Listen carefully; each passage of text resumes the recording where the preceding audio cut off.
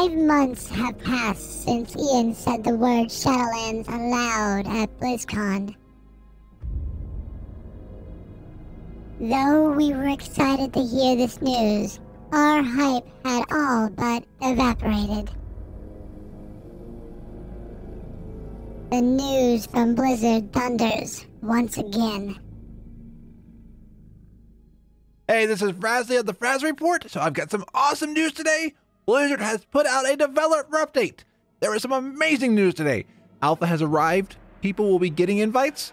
They said this first batch of invites will mainly go out to longtime WoW players with active accounts and good standing, as well as Blizzard friends and family, along with a few limited number of content creators and journalists. They say this initial wave represents only a small fraction of the pool of testers that will ultimately gain access to the test in the coming months.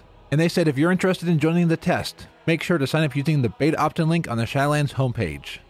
When the servers go live, they said that the full level up experience in the Zone of Bastion will be available, along with the accompanying dungeon, the Necrotic Wake. And players can play through the new player experience in the Alliance version of the Zone in the tutorials. They will be rolling out content on a regular basis. Later in April, they hope to have the Zone of Revendreth, and they even said that we'll be able to cast our sights onto Torghast, the Tower of the Damned. And when they're ready for feedback on different areas, they will continue adding these to the servers to see what's going to happen.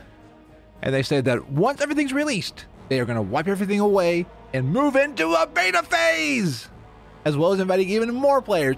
And they said a few things to note in the first one. They've done a lot of unpruning of classes, so you'll notice a lot more things in your spellbooks. They're working on improvements to the questing experience, like showing which ones are required to further the story. And just like how many of us got rid of our Garmin and TomTom GPS devices, players will soon be able to get rid of their waypoint add-ons, unless you want further functionality, that is. They are working on a new 3D indicator of quest objectives and a new waypoint system to actually mark on your map where you want to go. There's even more in the developer update, but I wanted to let you know that it is so exciting. Alpha is here. I will be following the news and will share what I find, but the Shadowlands are upon us. Soon you will know what I am up to. Shut up, Sylvanas.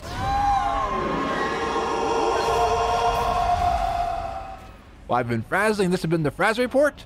Until next time, be awesome. The Frazley Report is a fan podcast that covers Blizzard games. We are not affiliated with Blizzard Entertainment, Inc. Views expressed by the hosts and guests are their own. Some of the art, music, and sound effects come from Blizzard Games and are owned by Blizzard Entertainment, Inc. No copyright infringement is intended. This show is brought to you by Dragon Powered Studio. Podcasts to make your week better. Remember to smile and be awesome.